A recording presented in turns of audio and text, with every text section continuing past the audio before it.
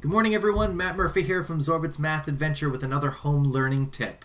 As you can see, my home office has become a little bit more colorful as we're developing these videos for you. We're also starting production on some fun videos for the kids to watch at home, some interactive math lessons that they can watch.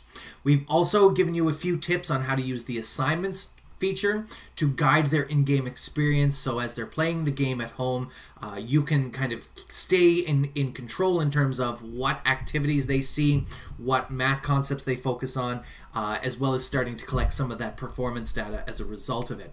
But this week I want to focus on some offline activities, some activities that will get them out of their seats and get them moving in their home.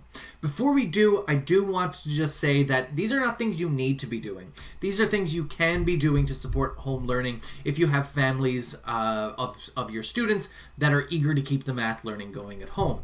These are very challenging times, and top priority should be making sure that our kids are safe, happy, and healthy. That being said, if you are interested in providing some extra supports to support that math learning at home, I'm going to show you how to do that right now.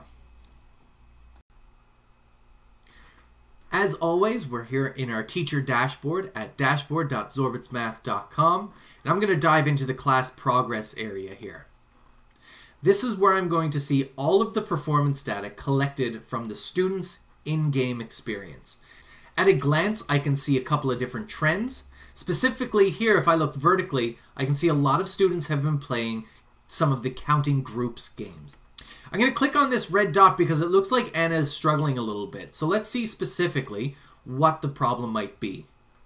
So I'm going to click on this link, and it's going to bring me to the Teaching Activities library. I can see that some of the filters are already pre-populated, which gives me a filtered list of recommendations of activities that I can send home. Now, some of these are designed for classroom use, like the number talks, for example, or the math talks. But there's also a list of games within this list and some exploratory activities. One of my favorites is in this list right now, addition on a number line.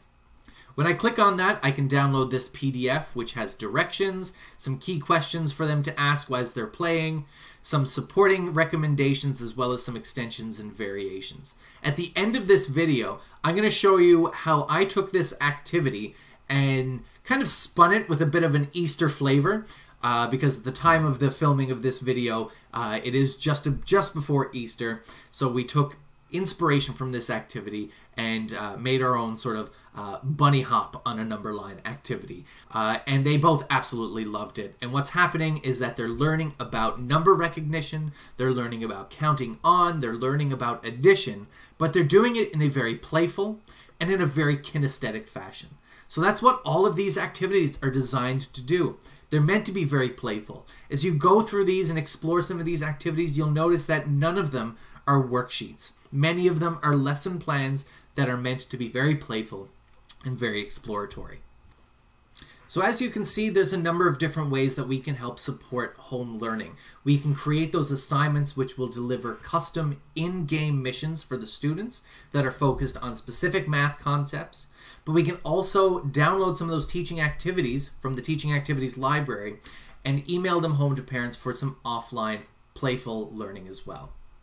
I also want to reiterate that these are not things you need to be doing. These are things that you can do if you want to support families that are eager to keep the math learning going.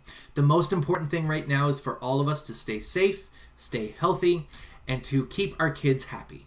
It's a very challenging time, and we certainly want to make sure that we're doing the best for our kids and for our families. If you have any ideas or any questions, please follow us on social media on Twitter @ZorbitsMath, or email us at support@zorbitsmath.com. Thank you very much, and we'll see you again next week with another home learning tip.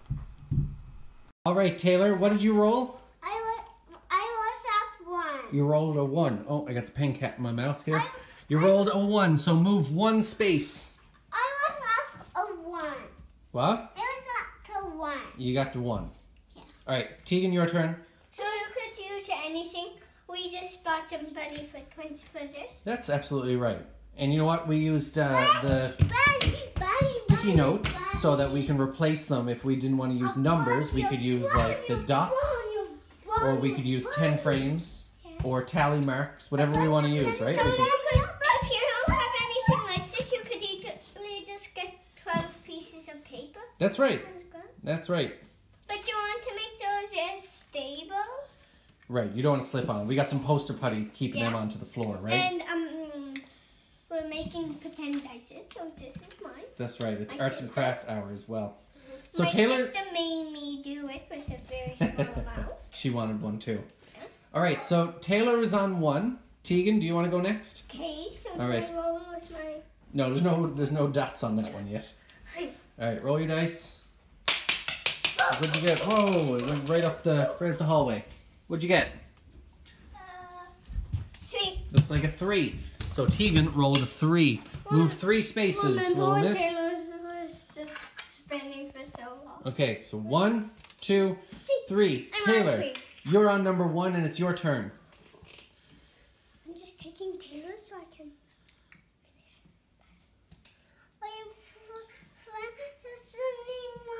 She's finishing it. You go ahead and take your turn while she's finishing it.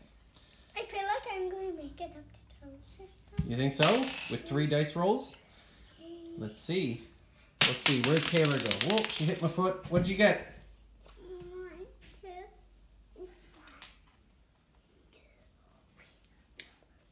5.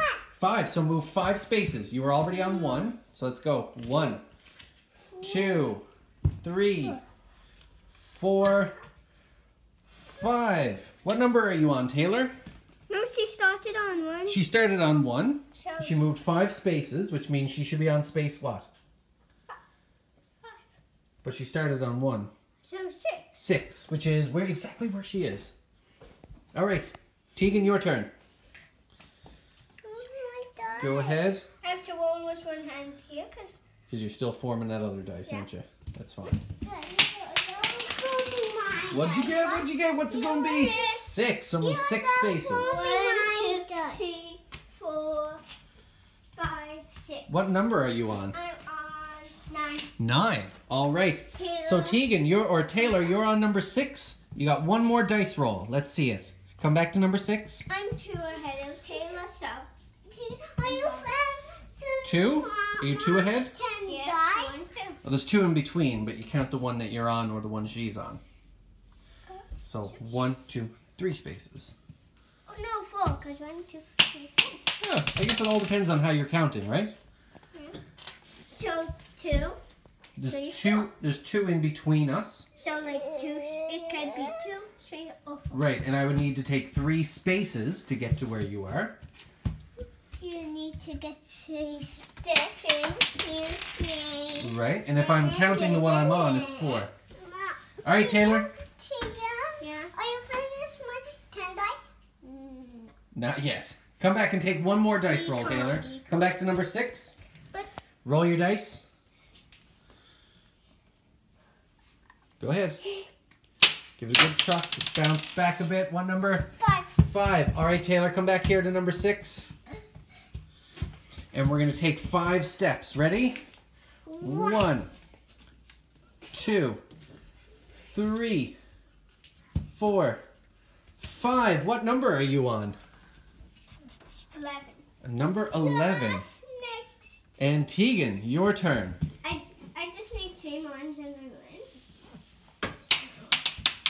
What'd you get? Oh, went into your room. What'd you get? 2. 2. All right. 1, 2. What number are you on? 11. On 11. All right, so let's all come back to the scoreboard. You're on number 11. Taylor ended up on number 11. So that means 1 plus 5 plus 5. Because 10 plus 1 is... That looks like an eye. It does look like an eye. So 10 plus 1... 10 plus 1 is 11, and then 5 plus 5 is 10. Right. Excellent job. We're almost finished, Taylor. We're going to add your numbers up together. 6 plus 3 is 9.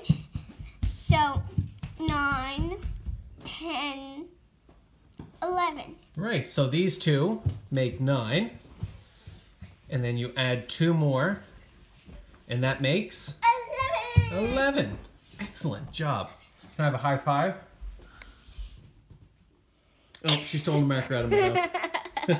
All right, say goodbye. Goodbye. Goodbye.